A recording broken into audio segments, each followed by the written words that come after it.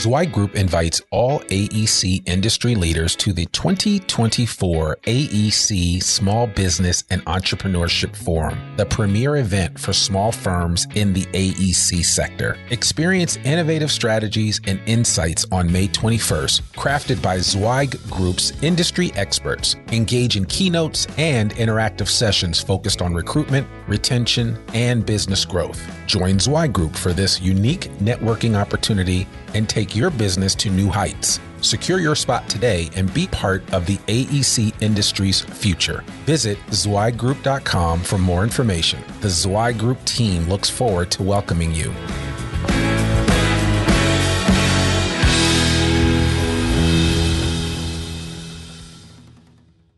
You're listening to a Zweig Letter podcast exclusive, putting architectural, engineering, planning, and environmental consulting guru Mark Zweig and his team of experts straight talk in your ear. Mark has more than 30 years of experience helping AEP and environmental firms thrive, and these podcasts deliver his invaluable management, industry, client, and HR advice directly to you, free of charge. The Zweig Letter podcasts let you develop professionally, wherever you are. Hey everyone, and thank you for joining Zweig Group Media and the Zweig Letter exclusive interview series. With almost 25 years of continuous coverage of the design industry, the Zweig Letter is a constant in an ever-changing marketplace. We are bringing you some of the best and brightest minds that our industry has to offer. Today, I am pleased to welcome Mr. Will Swearingen, Director of Surveys and Books here at Zweig Group. Will, it's great to have you join us. How are you doing today? Great. It's good to be here, Randy. Thanks for having me. Oh, not a problem. Not a problem. So, a lot of times we bring in a lot of big names from outside of the company itself. And then from time to time, I have accosted some of my colleagues to come on board and join us for one of these interviews. I've had Jamie Claire talk about M&A, and at some point in time, I'm going to get Mark and Chad and some others on here. But, I just thought it would be really appropriate to bring you on and kind of talk about what's happening in the world of surveys and books. Not so much to highlight what we're doing, but I think more so to highlight the information that you are getting from the research and from the work that we're doing in your section of the company. And so I really want to just kind of talk with you today, and I wanted you to kind of share with the audience a little bit about what you're doing there in the Survey and Books group, and then also talk about some of the things that you've been learning recently about our industry, and what are some of the unique findings in the design industry as of late. So, Will, welcome again, and just tell us a little bit about yourself and what you're currently doing right now in surveys and books. Absolutely. Thanks again, Randy. Zweig surveys have been around for almost 30 years or over 30 years. So the product itself is tried and tested. The industry has leaned on it and contributed to it for over 30 years. So the information that the Zweig Group surveys are gathering has been tried and tested by the industry for decades. So each year we attempt to kind of come in and take a look at what the content is, and as the market shifts or as trends change, obviously Obamacare was a big adjustment for firms. So when anything like that comes in, we try to go back and update the surveys to get the most relevant info that we can from our clients and from our contributors to the surveys. Okay. So, you speak of Obamacare, and I know that had a definite impact on small and medium-sized businesses as well as large businesses for sure. But, I know that we do a wealth of different surveys and we find out a lot of different information. So you want to kind of give me just a quick rundown. If I was new to Zweig, why would I even care about the surveys that you guys are doing? Absolutely. The surveys touch on a lot of different topics, ranging from financial performance to recruiting and retention, incentive compensation, our policies, procedures, and benefits, project management. Basically, each survey that we offer attempts to look at a different sector of an AEP firm and attempt to inform a leader in that sector, whether it's an HR director, whether it's the CEO, or whether it's a small firm and it's a CEO, HR director, and project manager all in one. Our surveys are intended to really help firm leaders take a look at their business, align their resources, and align their people in a way that they can be more efficient about running their businesses. So that's kind of the idea. And as I get further into my tenure here with Zweig Group, and I touch base with more and more clients, I realize just exactly how critical a lot of this information is to firm leaders. There's metrics that people track year over year to make sure that they're on trend or up to par with where they were last year and with where the industry is moving today. So, that's what's really important to me, is that this research helps people do business better. Okay. All right. So it sounds like, in your mind, obviously there's a lot of benchmarking that goes on. There are a lot of efforts to kind of make sure that,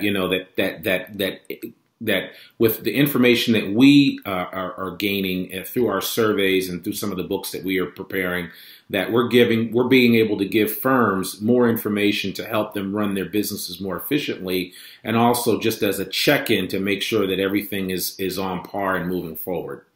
Absolutely. So we just completed the 2016 Financial Performance Survey, which is one of our biggest surveys, and I think one of the most important for the industry as a whole. And we had a lot of interesting findings, and as a lot of people would expect, the industry is hot right now.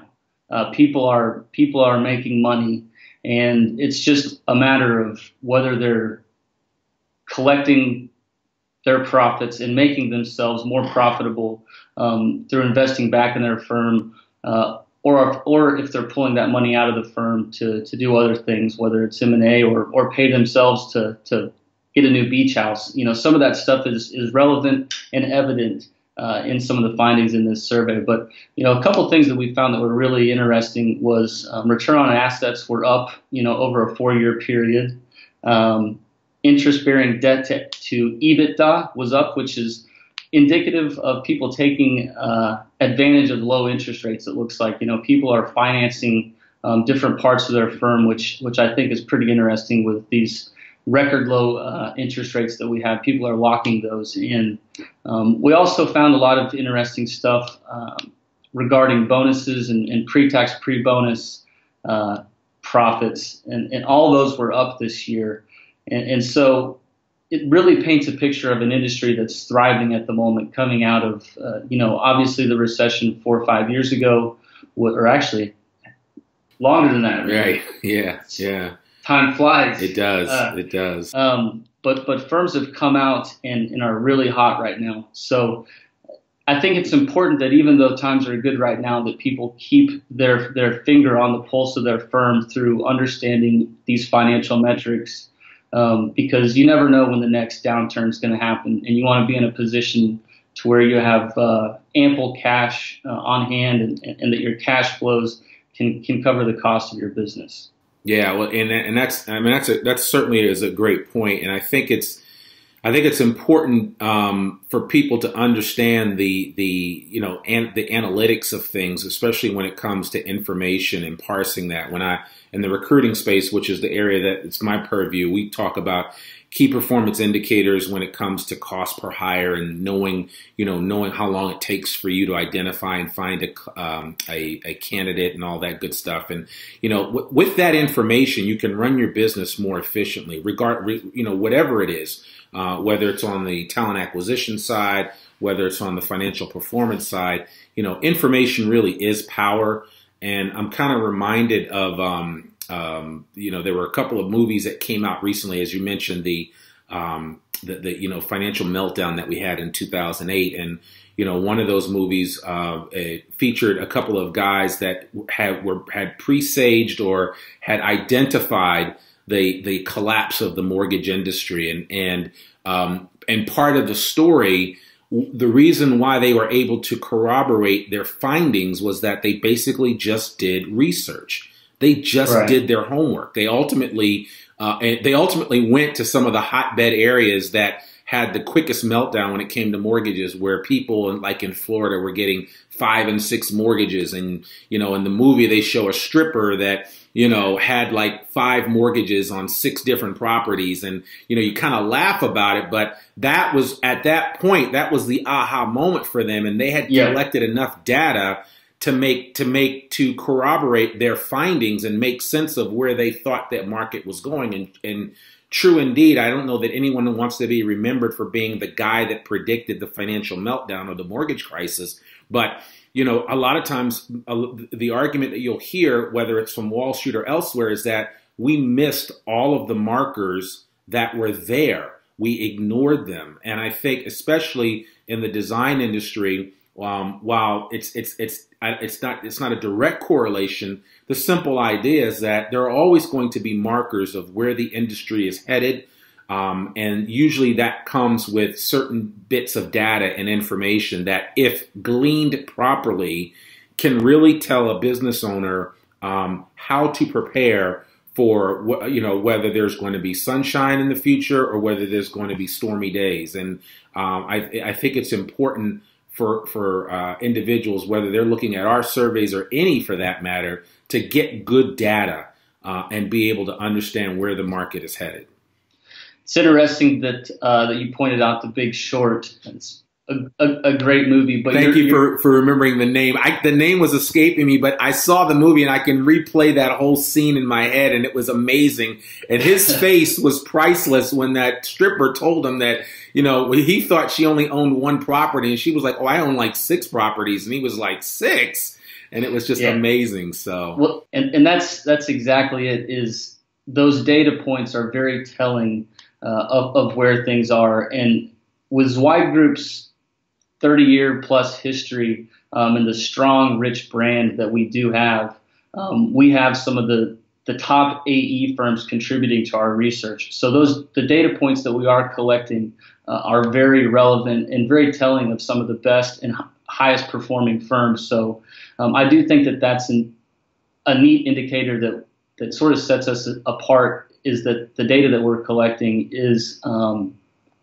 the top firms. So we don't want it to skew it one way or the other, but we have contributors from 3-person firms all the way up to 3,000-person firms. So the data points definitely paint the picture, and right now the industry looks good. So. Well, that's good to hear. So given the latitude of the different types of firms that we get information from, do you ever get requests, or is there a way for a firm to get some specialized information based on a specific data set of material for an area? Yeah. Well, I get calls pretty much every day from firm leaders, CFOs, CEOs that are calling in and have a question or two about a particular data point. And there's always a lot more of information behind the data sets than the actual data sets that are presented. We give the most comprehensive view that we can, but there's obviously things behind the data that we can't bring forward. And I obviously really want to help people whenever they have those questions to dig in. So I had a question the other day about a particular data point, and went back in, looked at the data, and looked at exactly what firms contributed to that particular data point so that I could help one of our top clients take a look and see how they were actually performing against some of their peers. So there's always opportunities to go in and take a look at the numbers and look at them from a different angle. And that's something that I pride myself on, is trying to be able to give people the best customer service that I can, because I understand these numbers can get confusing. It's just a vast quantity of percentages and various data points on a chart. And sometimes if people can't make sense of the numbers, by all means, reach out, and I'll try to, me or one of my colleagues will take a look and try to figure out a way to make sense of that data point. Okay. All right. Well, yeah, we will definitely put your email in the show notes, and Obviously, on the video, we'll try to put something on the lower third of the screen just with your information on there so people know how to reach you here at Zweig Group. And I think that will certainly be helpful. So we are almost 2/3 of the way through 2016. What would you say are some of the most interesting findings to date this year about the design industry through all of the different surveys that we've done? Obviously, we do salary surveys. Like you said, you gave a list of the different surveys that we do. But what are some of the biggest aha moments that you've had this year, specifically in 2016?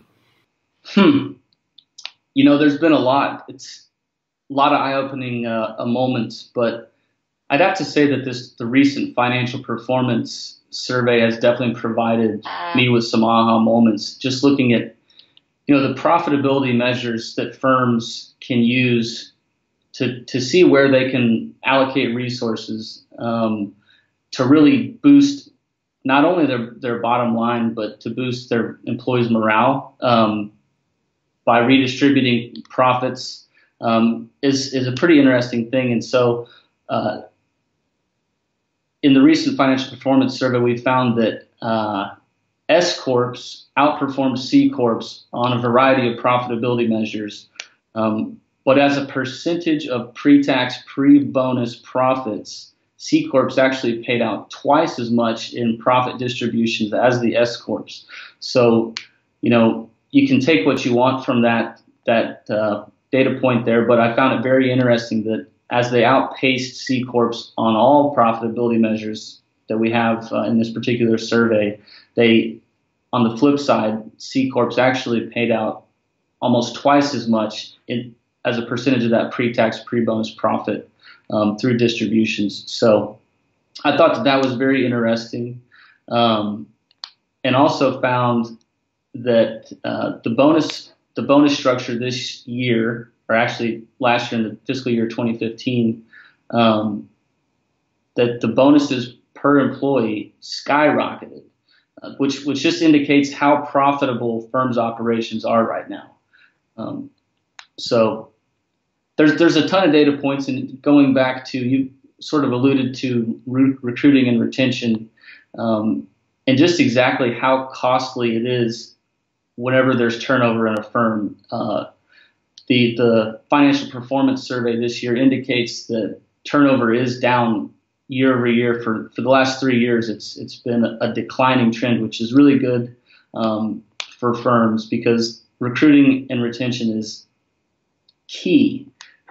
It's key to the success of a firm, especially when you look at how expensive it is to go out and find a quality candidate. I think oftentimes people don't realize, how much they might have to spend, and maybe they do have that money available to go out, perhaps out of state, out of town, to find that top talent. But they may settle for somebody in town.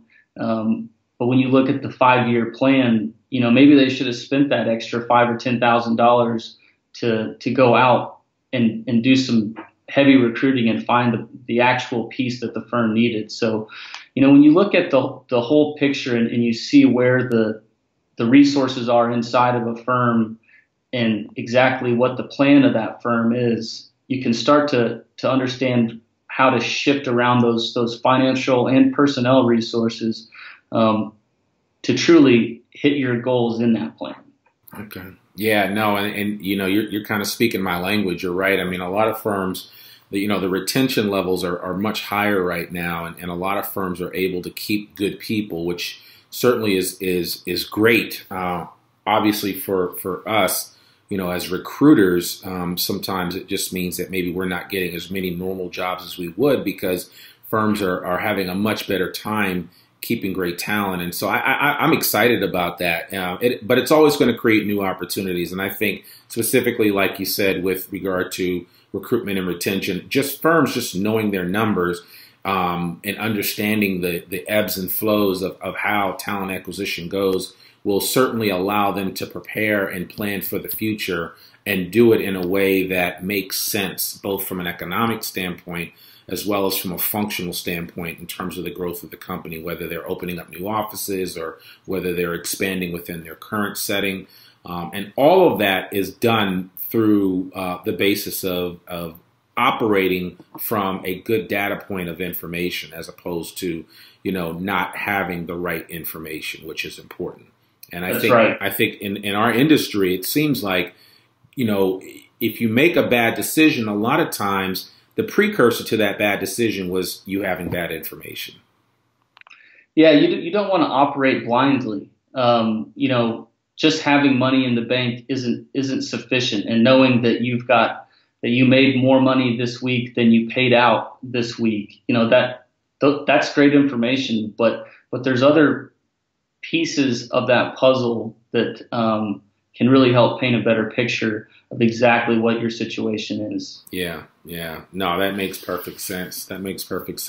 So what do you guys have coming down the road? I mean, we're almost towards the end of the year, and I would imagine you're trying to get things in order now for the next year's salary survey, and that's a big deal. I know there's some new projects underway within surveys and books with regard to being able to maybe get our information out even faster than it is currently. So do you want to tell us a little bit about that? Maybe give us a sneak preview as to what we can expect from your group? Sure. Yeah, pretty excited about 2017. Our company touches on so many different aspects of the AEP industry, from recruiting to M&A to valuation to ownership transition.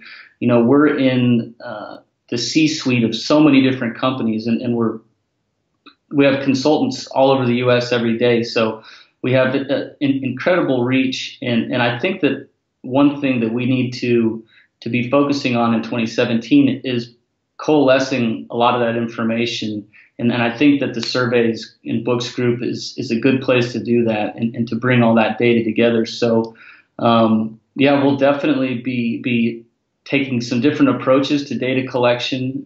Our salary surveys, I think, are going to be very robust in 2017. We're going to be collecting more data, I think, than we have in quite some time. But for the rest of 2016, we've got our fee and billing survey that's going to be coming out. That's slowly wrapping up at the moment. Our M&A book will be coming out. And we're just putting the final touches on our 2017 calendar so that we can give people, that blueprint of what the year looks like, so that they can be mindful of when they need to get their participation in for a particular survey. So. Okay. Now, speaking of this, I mean, I know there may be some people out there listening to this saying, man, this sounds great. I would love to just get this data on a regular basis. Is there a subscription available for someone that would like to just get on a regular calendar of, as the information is hot off the presses, that you're disseminating that to them? We are working on the subscription-based model, but we currently work with firms all over that want to have the full suite. So there's definitely opportunities available. We do bundles. We do a salary bundle. We do a people's bundle, which encompasses our incentive compensation, our recruiting and retention, and policies, procedures, and benefits. So there are specific packages that we do have that are highly discounted that people can get. Okay. All right. Well, very cool. Very cool. Well, man, I really appreciate you taking some time out of your busy schedule. I mean, every time I walk into your office, you've got like a stack of books that's high in there, and your head down. You're constantly working on things. So I think that's a good thing, and it's so great, having you as a colleague here. So I appreciate you taking some time just to kind of share some basic information about what you guys are doing in surveys and books. So I want to thank you for that. Listen, as a reminder, all Zweig Group media programs like this one are available in both podcast and video format, free for download on YouTube, iTunes, Stitcher, SoundCloud, just to name a few places. We'd like to thank you for watching this in video or listening to the podcast by offering you a free copy of the Zweig Letter. Just visit info.zweiggroup.com /free TZL. A link to all of this information, including Will's contact information, will be in our show notes. And we would love it if you would share this link with a friend. I'm Randy Wilburn, and you've been listening to Zweig Group Media, part of Zweig Group. Remember, we exist to make you more successful. Bye for now. Thanks for tuning in to this Zweig Letter podcast exclusive. We hope that you can apply Mark's no-holds-barred advice to your daily professional life. For a free transcript of this or any episode of our podcast, please visit info.zweiggroup.com/podcast. If you want more wisdom and inspiration, in addition to information about finance, HR, and marketing your firm, subscribe to the print or digital version of the Zweig Letter online at zweiggroup.com/publications.